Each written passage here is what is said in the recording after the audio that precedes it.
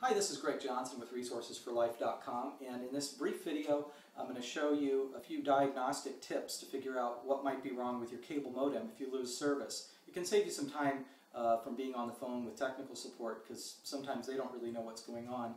So anyway, here's a basic Mediacom modem. It's Scientific Atlanta.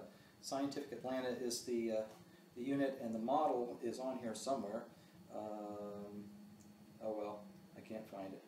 But anyway, this is just a basic cable modem. And what can happen sometimes that I want to show you is when you plug in the power, if all the lights go solid and they stay solid, that indicates there's a problem with the modem. It's not doing what's called training up or communicating.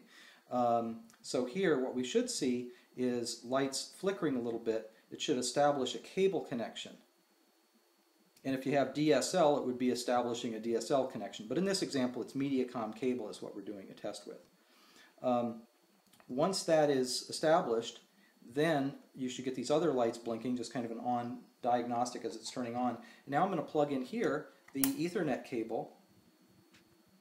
That could be connecting to a PC as the light indicates, or it could even be just a router of some kind.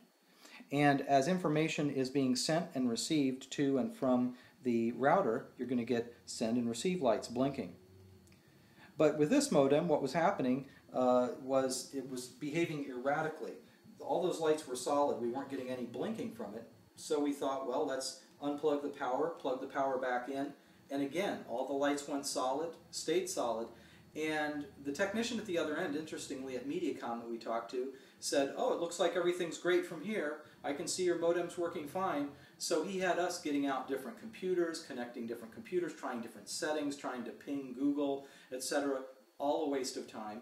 Bottom line was the problem was with the modem, and unfortunately they couldn't diagnose it from there. Well, yeah, here it is. It's Scientific Atlanta Model 2100. That's what it is. So anyway, typically when you have problems, you want to just unplug the power and then wait a little while, because there can be some power left in the box for a moment after you've unplugged the power.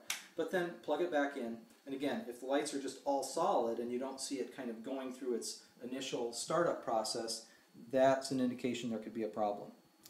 And if you have erratic performance from a cable modem, a DSL modem, or a router, know that sometimes, like the ports on the back of a router, sometimes a port can fail.